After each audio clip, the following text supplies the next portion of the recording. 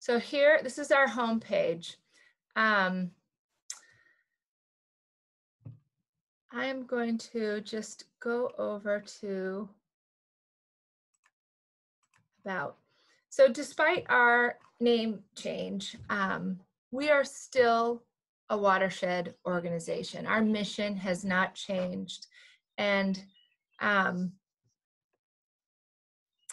what it means to be a watershed organization is that we work to protect the land and waterways in the Wissahickon watershed. What is a watershed, you might be asking yourself? So a lot of people ask us that question, and it's a very reasonable question. A watershed is essentially all the land area that drains into a particular water body. So for us, it's the Wissahickon Creek. The Wissahickon watershed is our geographic scope. In this map of the Wissahickon watershed on your screen, everywhere that's shaded in, that's part of the watershed. And so again, when it rains, if water, I'm going to change my pointer real quick to be more visible. Okay, so if water lands, if it rains here in Upper Gwynedd, that water will hit the ground and it'll either run across the surface of the ground to the nearest, it follows gravity, it goes downhill, even if it's a very gradual downhill. And the water will ultimately end up in the Wissahickon Creek, anywhere it's shaded, whether the water is above ground or below ground. That's where it's headed. It follows the Wissahickon Creek south into Philadelphia, and then the Wissahickon connects with the Schuylkill River, and that's where the Wissahickon ends. And then the Schuylkill River drains into the Delaware River, and then it hits the ocean in the Delaware Bay. So that is our geographic scope, the Wissahickon watershed, and that's what a watershed is. Everybody lives in a watershed. Now, the Philadelphia portion of the Wissahickon watershed, the boundaries right here, our partners at Friends of the Wissahickon, they are stewards of the Wissahickon Park and the portion of the watershed that's in Philadelphia. Wissahickon Trails, we work in the Montgomery County portion of the watershed, which is about 2/3 of the watershed. So this is all our domain up here. So our mission is to protect, steward, and enjoy the land and waterways in the Wissahickon watershed, and we invite you to join us in that effort. So I'm going to take you back to our home page. Again, when you come here, first thing we want you to think about is how do you want to engage with nature? You can work with us to preserve land, explore our water initiative, our land initiatives. We protect open space, we preserve, we improve habitats, and we monitor wildlife on our 12 nature preserves.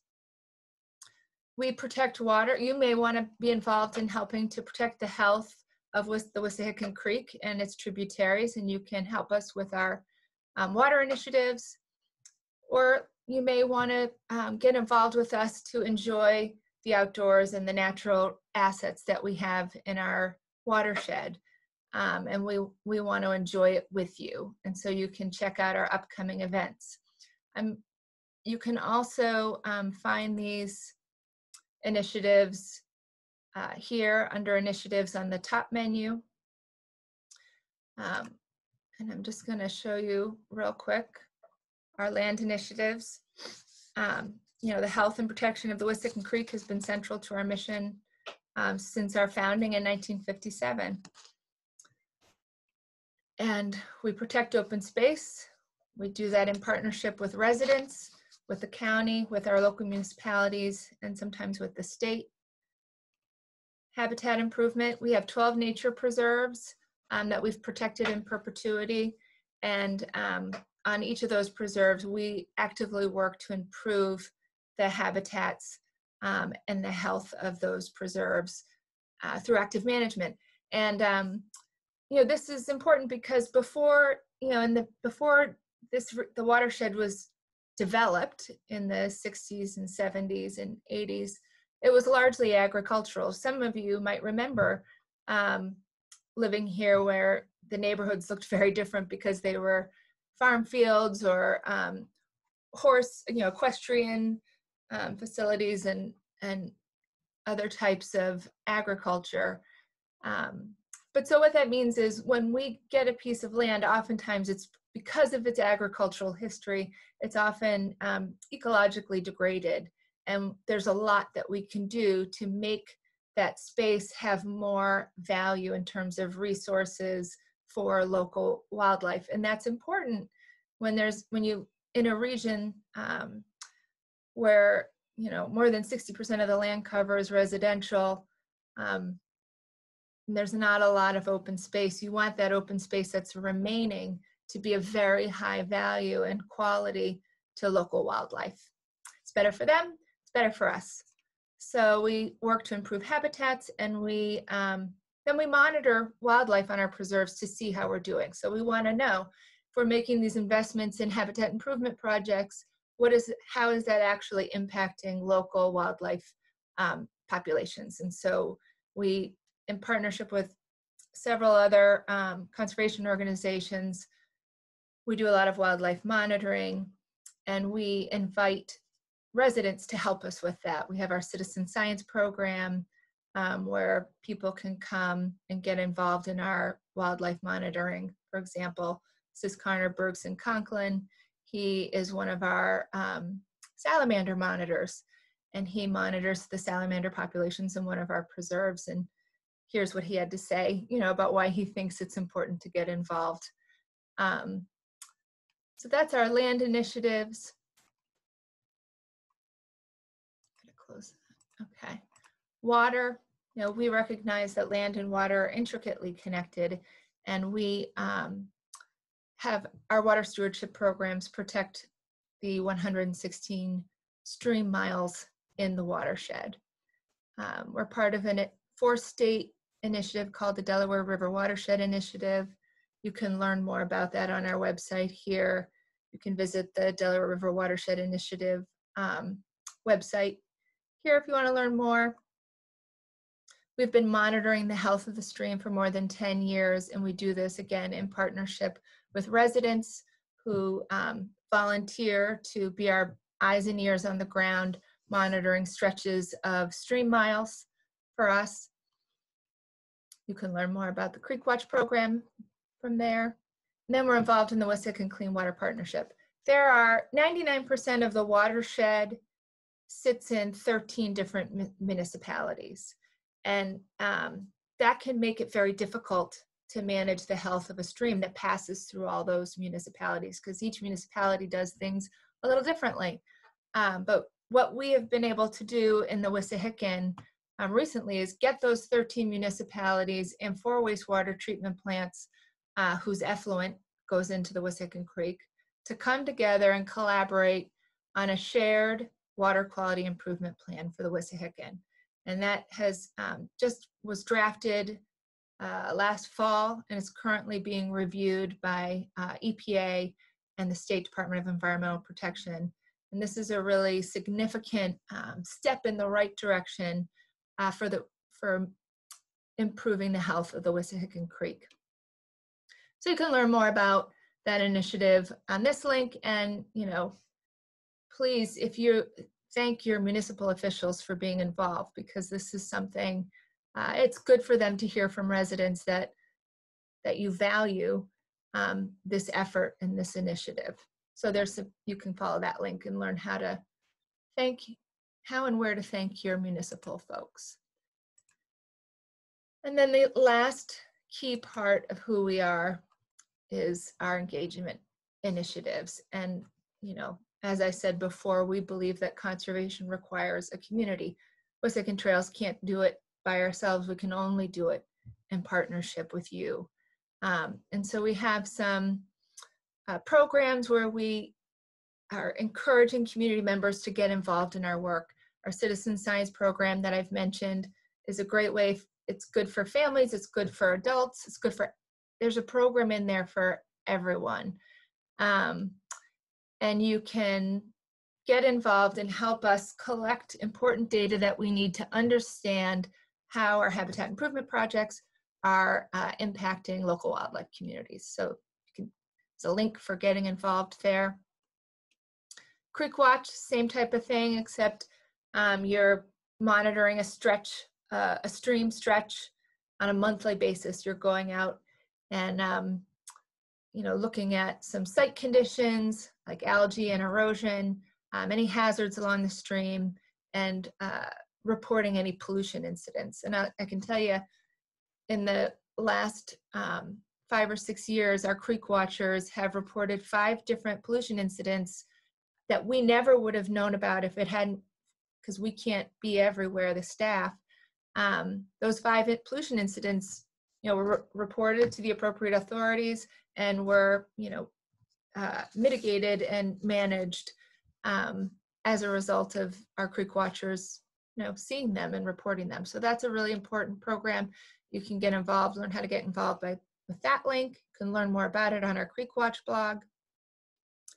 Conservation Crew is a volunteer program for people who are interested in very hands-on projects. So helping us with our habitat improvement projects, tree planting, vegetation planting, invasive species removal, and trail projects, helping us improve the quality of the trails.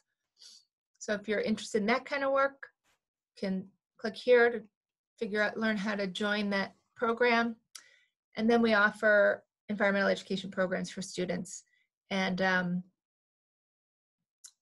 we work with 9 local schools, and we offer them programs in the fall, programs in the spring, and the programs, the field day, there's 2 classroom days and a field day each season, and the field day is really staffed by a lot of volunteers. And so if you're interested in environmental education with youth, that's an opportunity. This is a testimonial from a parent of one of the kids who participated in our environmental education program in the Wissahickon School District. So I know everybody's, I gotta admit this person. I know everybody's interested in the Trail Finder, and we will get there, but I did want to show you take a little bit of time to tell you, especially those who are new to us, a little bit about who we are and what we do. Okay, I'm going to go back to the home page. So here, I just want to highlight, we pay attention to the impacts of our work. I'm really impressed by our community who have contributed 5,600 hours towards stewardship projects, trail improvement projects, citizen science, and Creek Watch programs just last year in 2019. We engaged 2,000 local school students in our environmental education programs last year. We've protected nearly 1,300 acres of open space from development, and 3.4 million gallons of stormwater are managed by our green stormwater projects every year, and that number will continue to grow.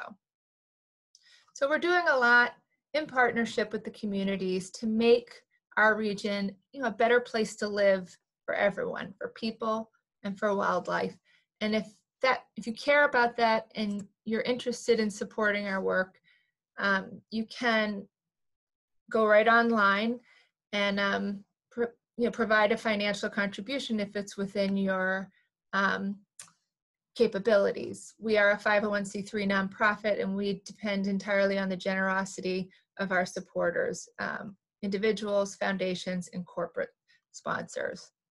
So there's information here on how to make a financial contribution. Our preserves and trails are free and open to the public, but maintaining them comes with a price tag. And so there's some information on here on how to make a gift. You can join our monthly donor program or make a one-time donation. There's information on planned giving. I love this picture. This is probably my favorite picture on the whole website because he's a bluebird with a comb over. It's not something you see every day. And then, of course, if you have a business or the company you work for, if they have a sponsorship program, we have some really great sponsorship opportunities, and we'd be thrilled if you made an introduction for us. Okay, so we're going to go back to the home page.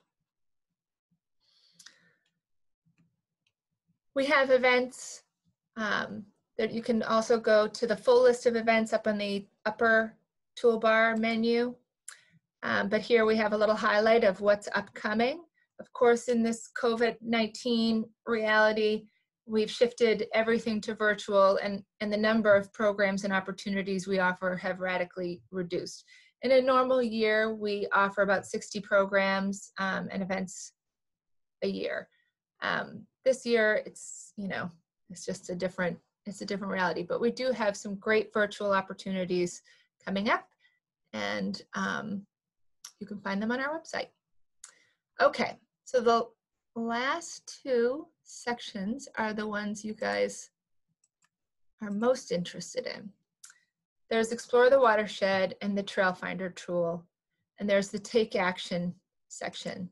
So this is the area where we really wanted to add value for community members by making it easy for them to figure out how they can contribute to our mission by getting involved in our work, but also through what they can do in their own everyday life.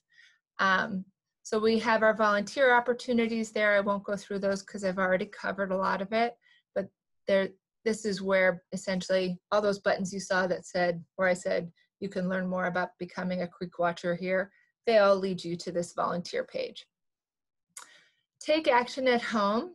So, right, we have our 1,300 acres and our 12 preserves that where we're managing habitat for the benefit of wildlife and people. But you can do things, if you own a property that has a yard, there are things that you can do with that property to support wildlife.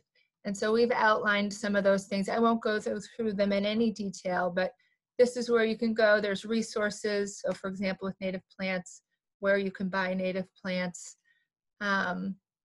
how to make your home safe for birds. You know, birds fly into windows and that kills a lot of birds. So how do you reduce window strikes in your home? Managing stormwater on your property. This is a big one. So there's some resources there. You know, the most impactful, if it's done right, way to manage stormwater on your property is with a rain garden. So we have some resources about rain gardens, yard care strategies, so things you can do in your yard to support the health of the Wissahickon Creek. I mean, the stormwater, rain garden, and some of the yard care and driveway strategies really is about protecting the Wissahickon Creek, because one thing you may or may not know is that your storm drains in your neighborhood, they take the stormwater off your roof and what runs off your yard, you know, or off your driveway and goes into the storm drain, and it basically is piped directly to the Wissahickon Creek or to one of its tributaries, which puts it in the Wissahickon Creek. And so any pollutants that stormwater picks up as it runs across your lawn or your driveway or your roof or the road ends up in the Wissahickon. And then of course, all that volume of water, you know, stuff that is not percolating into the ground on your property, but is just getting funneled to the storm drain, it creates an enormous volume of water in a short period of time, and that scours the stream bed and disrupts the ecosystem there. And then of course it creates flooding. So stormwater on your property is anything you can do is win-win. And then some information on being a nature-friendly pet owner. And then the last section is report an issue. Sometimes when you're out on the trail, you see things. You might see injured or orphaned wildlife, a rabid animal, a dead deer, a tree that's fallen across the trail. And so this page deals with all those issues that you might encounter and feel like, I want to do something about this, but I don't know what to do. You can go to this page, the report an issue page, and it will tell you exactly what to do in each of those instances: orphaned wildlife, injured orphaned wildlife, rabid animal, dead or road-killed deer, a water pollution incident. Sometimes you see people dumping things in storm drains, emptying their pool into a storm drain. That one's kind of more common.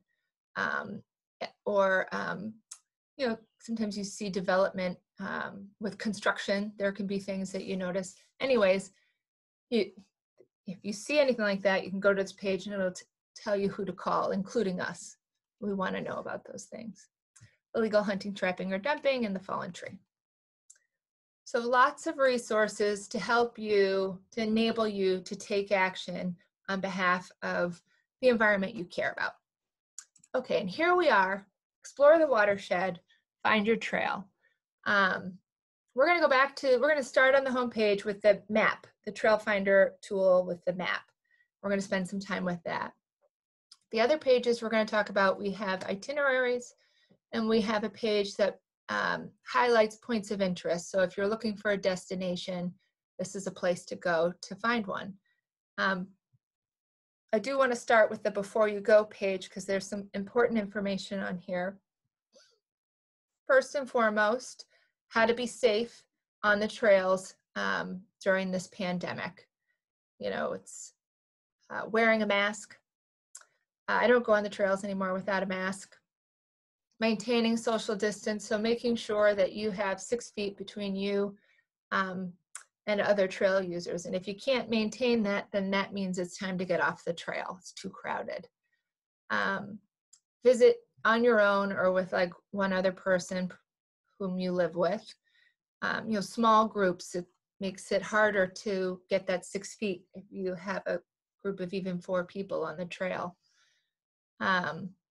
Bring hand sanitizer.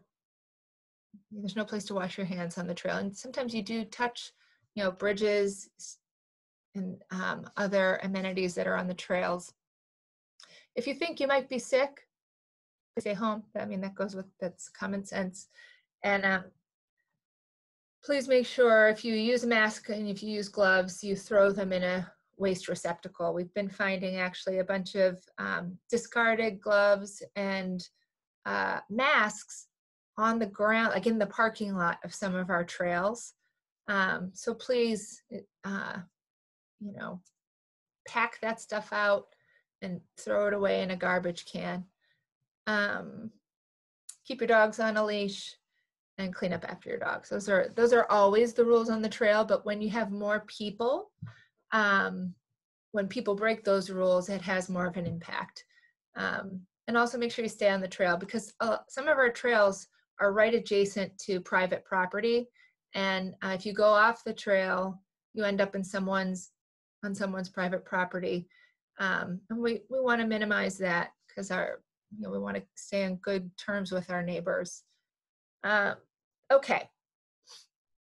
Trail ratings are on this page. So when we use the Trail Finder tool, you can filter by a trail rating, easy or moderate. So this is the definition of what an easy trail is. It's mainly flat, dirt, mowed grass. Sometimes it's, we have a few paved trails, so that would be an easy, and it's generally suitable for most walkers and hikers. The moderate trails, we have more of those, and they're, you know, the narrow dirt trails that tend to have, you know, roots and rocks and things sticking out of them. They're not very level or flat surfaces. Sometimes we have steep sections. Sometimes there's steps or ladders. And in some trails, there's stepping stones. And those are usually marked, so you know. Stepping stones get you across a stream. We don't have any trails that we would call particularly challenging. So we just have easy and moderate. There's a list of what you can do on the trails, and there's a list of prohibited activities on the trails. And the only one thing I'm going to talk about here is biking, because this is probably the most misunderstood of our prohibited activities.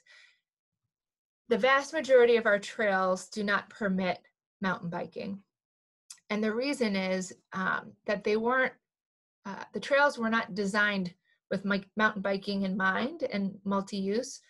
So they don't have the appropriate sight lines for safe multi-use, multi-trail use. So for example, if you have pedestrians and bikers, people on bikes, you can't have blind turns or you'll have an accident where a biker runs into a pedestrian. You need to have good long sight lines so that the cyclist who's moving fast can slow down and moderate their speed when they see a person coming. If they don't see a person or they can't see the person walking, then they can't accommodate for them, and that's dangerous. And our trails, the vast majority of our trails do not have those sight lines. We think mountain biking is great. I bike on trails. I just bike on trails where you're allowed to bike. I tend to bike in Fort Washington. Because we think bike trail riding is so much fun, we have included a list of places where you can bike on the trails. So it's Fort Washington State Park. We have 2 trails where you can bike, 3 trails actually, Crossways, Jodsworth Run, and I believe Pezack, although it's not listed here, you can bike on Pezack. Forbidden Drive, that's in Wissahickon Park, you can bike there. The 202 Parkway Trail allows biking. And if you really want to bike a distance, check out the Circuit Trails website. It's a 5-county, 2-state trail network in Greater Philadelphia where you can do some really great cycling. Okay, so that's all I'm going to say about that. Now we're going to go back to the web page, to the Trail Finder tool. Okay, so let me take a moment to orient you here. On the map, right now, the map shows all of our preserves and trails. If you look down, there's a key, so you know what each of these different symbols and colors represent. So brown squares are the preserve names. So if you click on the brown square, it'll tell you the name of the preserve, how big it is, what township it is, and a link to the trail page or the preserve page tells you all about more details about the preserve. The blue circle is parking. It shows you where there are parking lots or allowed parking areas. The white circle is for restrooms. There aren't a ton. I think there are like 1, 2, 3, maybe 4 preserves that have restroom access. And that includes Fort Washington State Park. And then the green circles are points of interest. And if you look, our northernmost preserve is Dodsworth. It's called Dodsworth Run. It's in North Wales. And our southernmost preserve is Pezack Preserve, which is in Springfield and Upper Dublin townships. And then the Green Ribbon Trail, or the Green Ribbon Preserve as we call it, starts in North Wales at Parkside Place up here, and it basically follows the Wissahickon Creek all the way through the watershed, through Fort Washington State Park, and right now it ends at Stenton Ave. And the county, I'm super thrilled to share, they are this close to starting construction, then COVID-19 hit, but on a trail extension that will connect from Stenton Ave, where the green ribbon ends, and connect it to Wissahickon Park so that you can get all the way to Wissahickon Park safely. So that, should be built, I'm going to say conservatively, within the next 2 years. So that's exciting. Okay, I saw a hand. Yes. Okay. We have a hand from Brian. Do you have a question?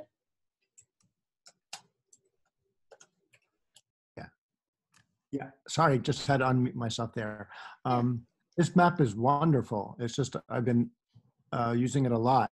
What I'd like to see, though, is we were at one of the preserves, maybe it was Dodsworth, and there was a printed map of the Green Ribbon Trail. But on the map itself, it had the names with little dots pointing to the icon on the map. So you didn't have to guess which one you were clicking on. So like your hand, if you move your cursor to like Penlyn, the little hand, move it closer to, oh no, no, no. No, I'm gonna just zoom in a little because some of Oh, okay. them, it's if there's a lot of dots on a small, relatively small preserve, it can be tough to click the one you want. Actually, Penlyn. If you're at Penlyn, you can see Penlyn. Oh, now you're at yeah. So you're at Worcester Woods, Penlyn. It would be nice rather than having to click to see the name of it, have that in some typeface similar inside to either Worcester Woods or Penlyn, just like the physical map that was posted at Green Ribbon. I mean, it might add to a little clutter, but it would be nice to see the names of the preserves on the initial map face. Right. When you click on it, maybe you could include a link for the whole preserve page, but you might want to just put an address if someone doesn't want to actually visit the trails page, but just wants to know where to hook up with it. Right. This is a question. Yeah, and Maddie, do you remember? I remember we talked about this. Do you remember what the reason why we didn't have the names listed? I don't recall exactly, but I know it was like a capability issue with the web developer. It was also sort of, I think, partially to declutter instead of having everything sort of up all the time. But I could look into it for sure. Yeah, I mean, I think, right, there is value in seeing the names of the preserve without having to click. And sometimes one of the bugs we're still trying to work out is sometimes when you click on the square, it's just a few of them, it can't distinguish between like the preserve, so like Penlyn, from Green Ribbon Trail. And so a good example of that is Four Mills. It's right now, wherever you click, it says Green Ribbon Preserve, because the Green Ribbon Trail goes through Four Mills. But if you want the Four Mills icon to come up, oh, there it is. It's just tough to make it. You have to like hit it in just the right spot. So we are still working on some improving the functionality of this in a few ways. Great. It really is beautiful and wonderful. Well, thank you. And it's definitely it's a way step ahead from where we were. So a couple of things I want to show you. You can zoom in pretty close, and so if you want to figure out how do I get from my house to the nearest preserve, most of the streets show up, and you can really sort of get your geographic bearings. The other thing I want to show you is, let's see, the preserve pages. Let's see if I can actually know what I'm going to do.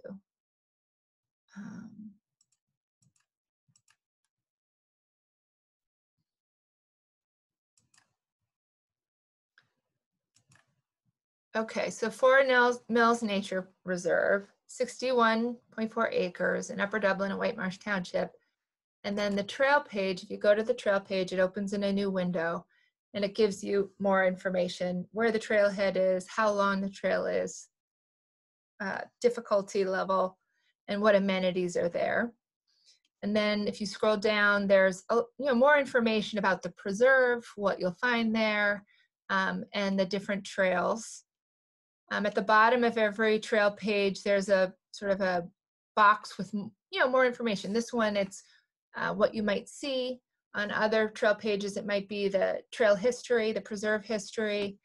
It varies a little bit. And then on the right, there's some more information, where to park, public transit, how to get there by public transit, Google Map directions, and then the before you go rules and general information. And then the other thing that each trail page will have is a trail map. And this is something we've been working on, prior to now. We had only had a trail map really for the whole Green Ribbon Trail, but we didn't have maps for each of our preserves. And so now we did a campaign, a crowdfunding campaign, and we raised the funds, and we're in the process of creating preserve maps, trail maps for each of our preserves. And the first one that we have complete is Four Mills. So I wanted to show you that. The rest of them will be done in the early summer. This one's ready, so I wanted to just give you a sneak peek of our preserve maps. These will be printable on 8.5 by 11 paper. They'll be up in the kiosk of, if the preserve has a kiosk, it'll also be posted and available there. And the trail map gives you some additional information that you can't get on the map on the home page. So for example, it shows you specifically how many trails are on the preserve. So on Four Mills, there's the Green Ribbon Trail comes through Four Mills. Right here, it's the dark green dashes. And then there's the Rotary Trail, which goes on the back side of the preserve, closer to the, if you're from Ambler, the Ambler piles, which are here. And so you can see, you could map out your hike. There's a little spur here. And you can see exactly, where you might want to connect and go on the preserve. It also, this gives you more detailed information, about, other amenities. So where are the benches? If you look on the legend, there's a little bench icon. So you can see, oh yeah, there's a bench here, there's a bench here, and there's a bench up here. It points out the stepping stone crossing is number 6, and that's right here. It also, there's an icon for trail entrances, so you can see, if there's more than one place to enter the preserve, that will be identified on the trail map. So at Four Mills, you can come in from Church Street in Ambler and get on the Rotary Trail. You can come in, this is Butler Pike, right before, if you're coming from Morris Road, which is here, you turn right on Butler. The trail is just before the bridge over the Wissahickon. And so you can enter there. You can enter at the Four Mills Barn. Here's our headquarters.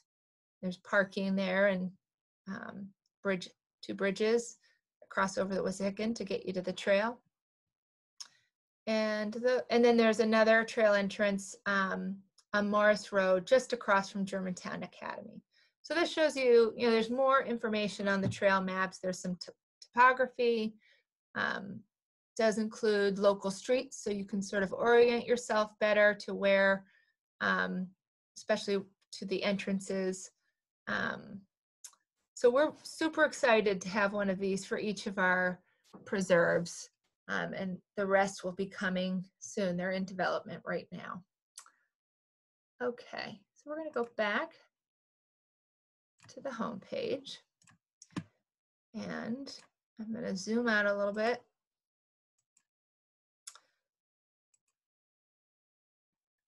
And I'm going to clear it. Now, if you look on the left, there's the Find Your Trail menu, and there's all these different things you can filter the map by, the data populating the map. So there's amenities, there's the trail difficulty, and there's trail length, long, medium, and short, which is just off my. And the thing to know about when you filter is that for every thing you click, it is only going to show you the preserves that have all of whatever's clicked. So if you start by clicking, let's say along water. So now it's only showing the preserves and trails that have a water feature or are along water. Then you're like, well, I also want to see hard trail surfaces. So then it's only going to show you the preserves that have both hard trail surfaces and are along water.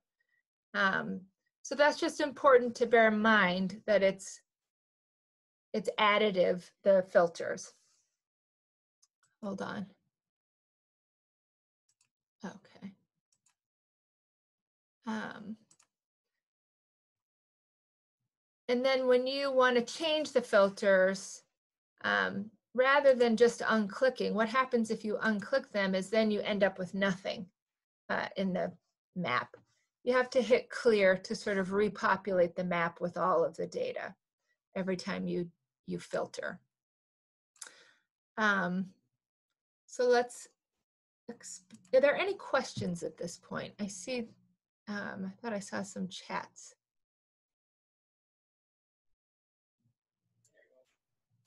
Had a few chats, but they weren't questions. Kevin Okay. said, you know, everything looks, I can read the compliments, but Kevin said everything looks amazing. Nice work.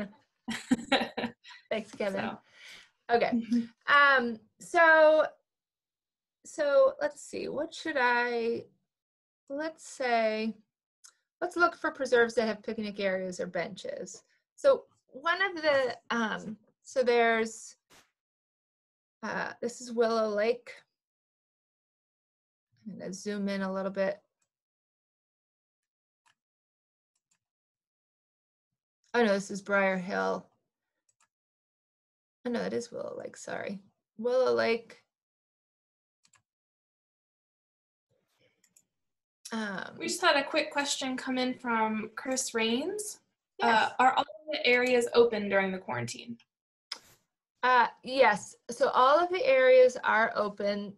There are, there's one trail that we've closed at Crossways, or we're closing. I don't know if we've officially announced it yet, Maddie, but we are closing it. But the rest of Crossways is open, and it's just a little trail that runs along our neighbor's property, and it's just not well marked enough, and people have been getting confused and going off the trail into their property. So until we can fix the signage, we thought let's just close that spur and keep people on the main trails.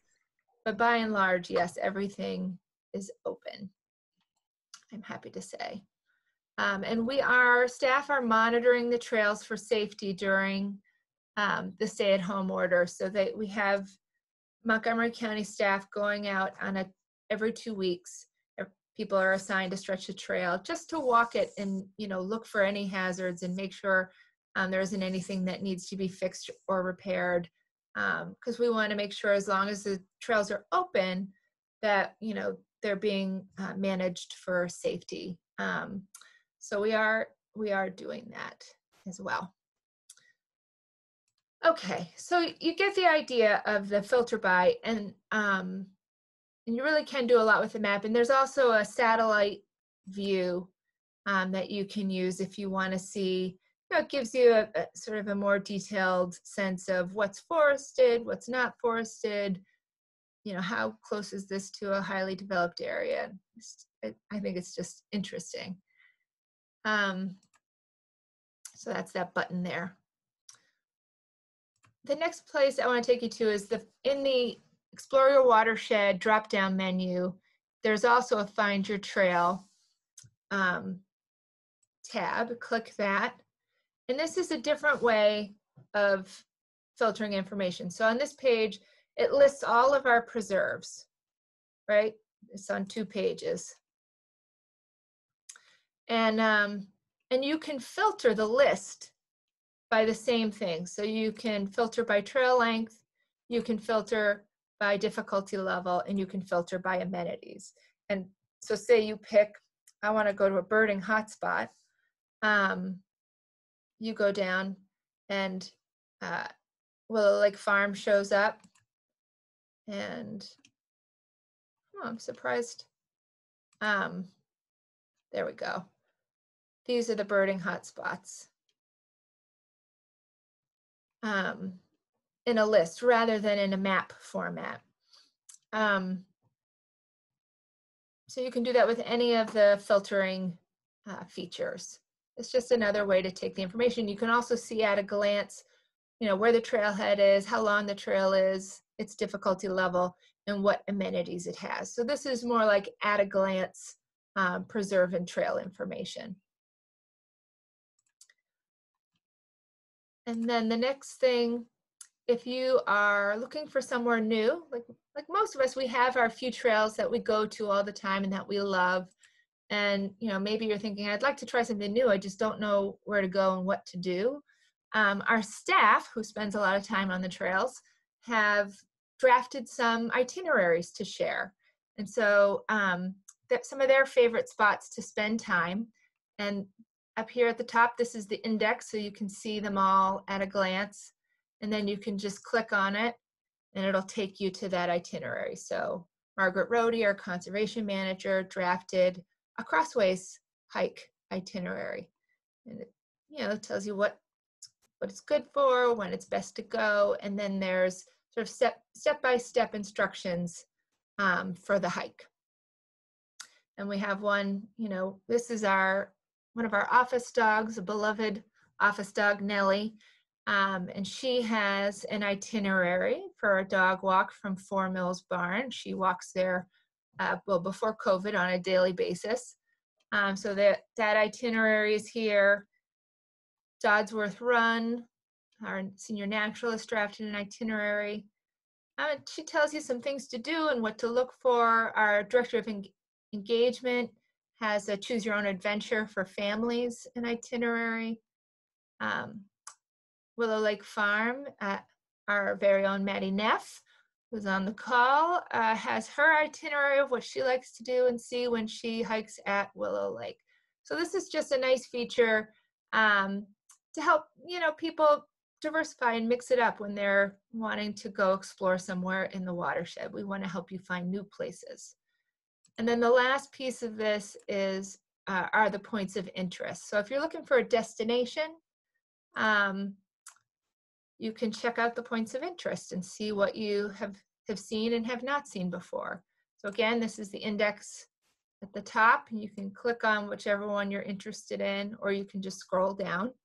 For those of you who don't know, we own and operate a working grist mill from the 17 and 1800s. It's called the Evans Mumbara Mill. It's in Lower Gwynedd, and we open it for a monthly open house where we run it and do a demonstration of how it works for the public. Now with COVID, we're not doing that right now, but you still can hike by and check it out from the outside. It's a really cool historic building. And when we do open back up, I encourage you to come to one of the open houses. It's really pretty awesome. So there's information about that. We have a bunch of 8 stepping stone crossings throughout the Green Ribbon Trail. And they make it easier to keep your feet dry while you're crossing the creek and make new trail connections. They're kind of an icon on the Green Ribbon Trail. So if you wanted to check those out, there's information on how to find the stepping stone crossings. Along the Green Ribbon Trail, there's a place we call King's Woods. And some of you may have seen it. There's this old fireplace and foundation right next to the creek. And it's a neat historic remnant of what did they call it?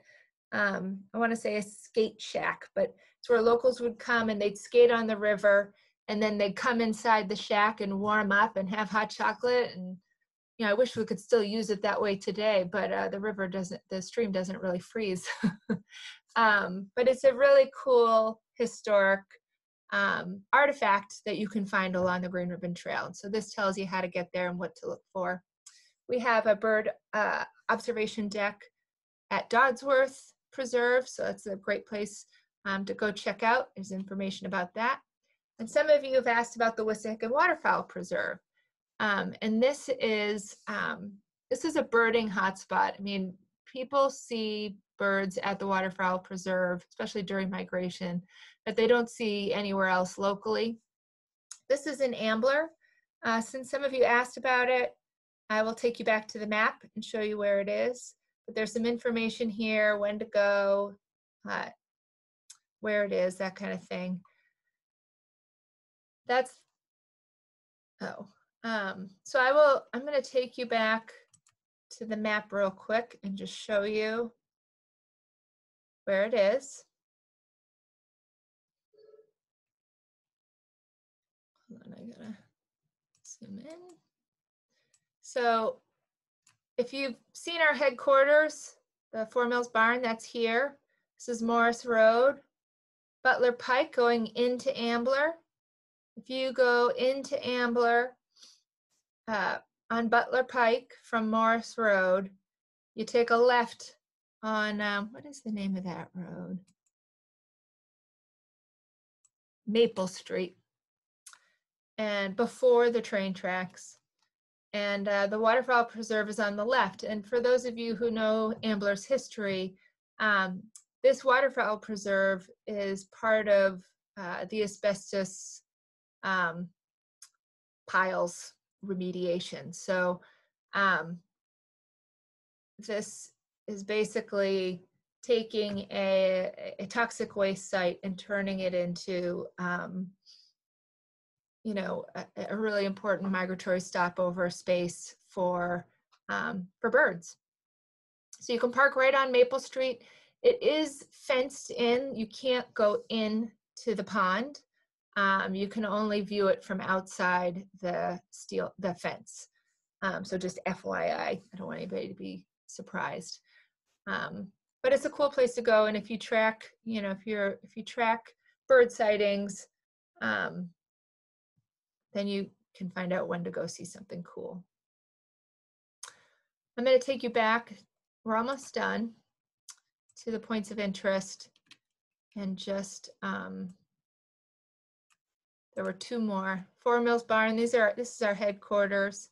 So this was a barn as part of a huge estate that was designed by Horace Trumbauer, who also designed the Great Towers Castle at Arcadia, Keswick Theater, Free Library of Philadelphia, Erdenheim Farm.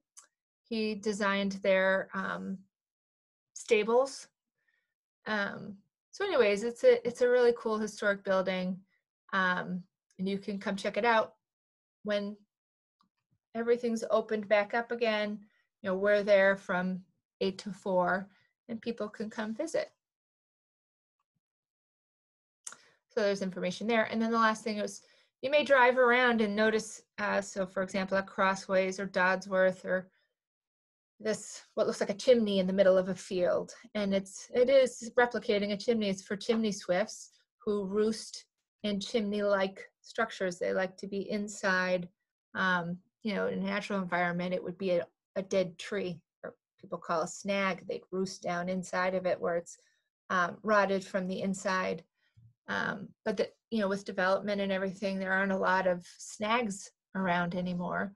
So the chimney swift started roosting in chimneys, but then everybody started capping their chimneys for good reason. But that sort of pushed the chimney swift out of their habitat for roosting and nesting. And so conservation organizations like us are building these chimney swift towers so that the chimney swifts have a place to roost and nest. So we have 4 of those out in the watershed, and you can find them on the map, and because they're one of the points of interest, and go check them out. Okay, I'm gonna go back to the home page. So that was a lot. I welcome your questions. I'm pretty much done with the tour. If you have any other questions, or if you want me to, if you have questions about how to use the map, I'm all ears. You can either, raise your hand or put it in chat.